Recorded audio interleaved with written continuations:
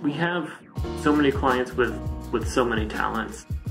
Yeah, artists, painters, linguists, just amazingly intelligent and resilient people that are now part of our community.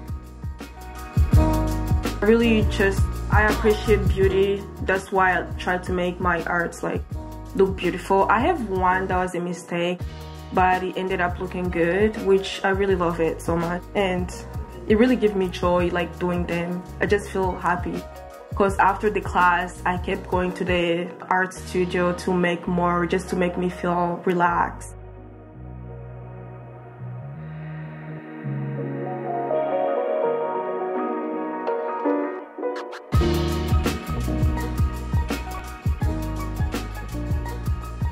We're lucky to have them here. We're a better city because of them. So when we're able to share and lift them up, their art, their voice, their experience, it's part of our mission here to do that. Represents something, each piece that we create as an artist. And for myself, in my painting, as I said, that I show the richness of my country. I often go in those scenes. I used to, not now. I used to visit the town and city and learn about the color, the nature, and see because mostly I did a lot of portraits. I would look into their faces and their feelings.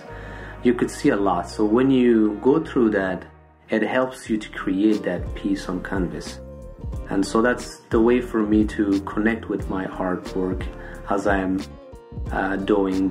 When you look at my artwork, it's not just one smooth art style. A lot of artists have one technique or two, but I just go, wild with different art techniques. You can see impressionist, abstract, realistic pieces, and some are like very three-dimensional look into it. So it just when I go there, I learn it, I experience it, and then I put it in the canvas. People on our staff from many of the countries we serve, they were doctors and engineers and lawyers back home, and now they're focused on the same mission I am, and that's just welcoming people who need it.